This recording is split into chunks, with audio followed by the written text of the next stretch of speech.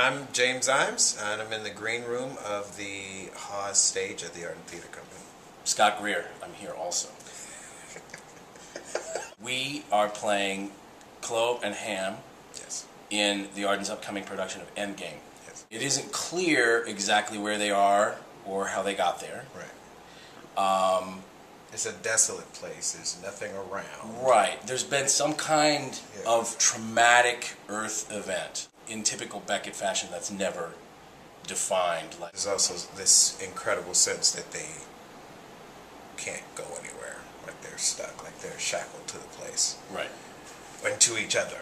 Well, I have a limp and I can't sit down, according to the stage directions. Right. And I am in a wingback armchair that's on casters that I can't leave. Nag and Nell are like this little vaudeville act, you know, and they kind of pop up out of the trash can with commentary, and you know, it's really very, very funny.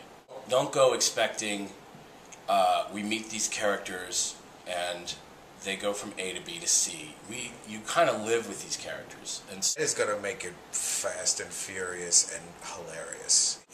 Beckett really understood comedy, and as I say, there is a vaudevillian rhythm.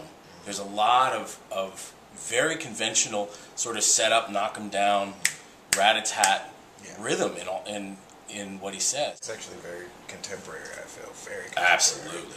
It could have been written yesterday. It could have been written yesterday. I mean, because the characters are fascinating and funny. The language is, you know, there's no one who wrote plays like he did, and the language is as good as you will get in theater, you know, in particular, I mean, you know, 20th century modern theater. Yeah. In spite of calamity, in spite of whatever, you see these men trying to live in the best way they can, in their roles, in their story.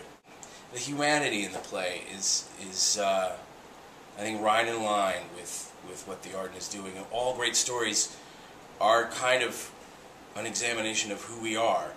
This is certainly that.